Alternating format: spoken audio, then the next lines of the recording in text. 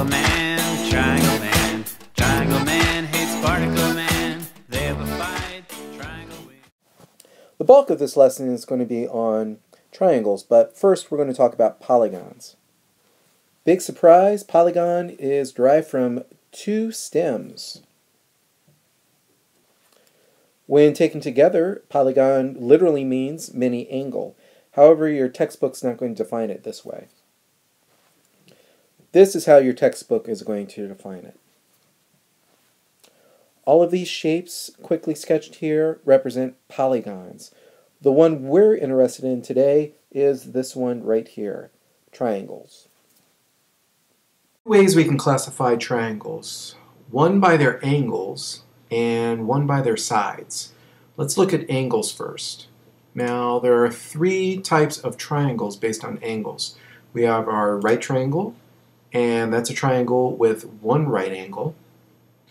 We have our acute triangle, and that's when all angles are less than 90 degrees.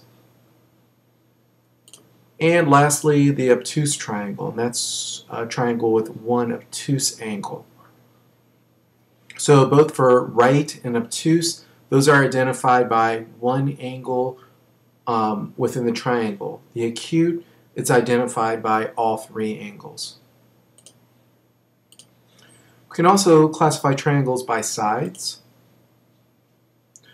Scaling triangle, no two sides are congruent. So all three of these sides have different measurements.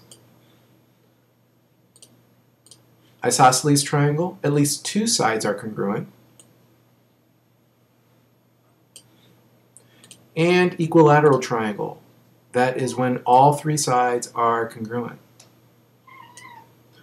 So when looking at a problem and they want you to classify triangles, they want you to classify them not only by the sides but also by the angles. So this triangle here would be an equilateral acute triangle.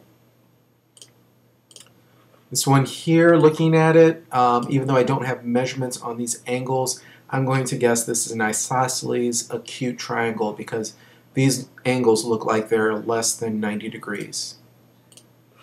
And then our scaling here, I would say this is a scaling obtuse triangle because this angle JKL, definitely looks like it has an angle measurement of greater than 90 degrees. Things before we're finished here. Complementary angles are two angles whose measures have a sum of 90 degrees.